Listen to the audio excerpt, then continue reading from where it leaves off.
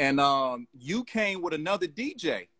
And Epps had to be at least 15, 16 at the time. He was a kid. Like, he was the kid carrying the crates. And so what happened was, this dude, I don't know if all my 305s in here, y'all know about like the sound splashes. This dude has sound splash speakers.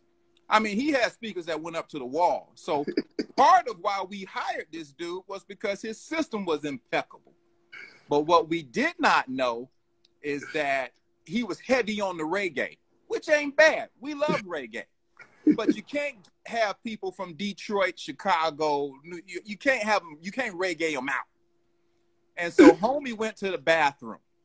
And when he went to the bathroom, Epps took over. And Epps, I ain't gonna never forget it. That song, MC Milk is chilling. The way, and you came with another DJ. And Epps had to be at least 15, 16 at the time. He was a kid. Like, he was the kid carrying the crates. And so what happened was, this dude, I don't know if all my 305s in here, y'all know about like the sound splashes.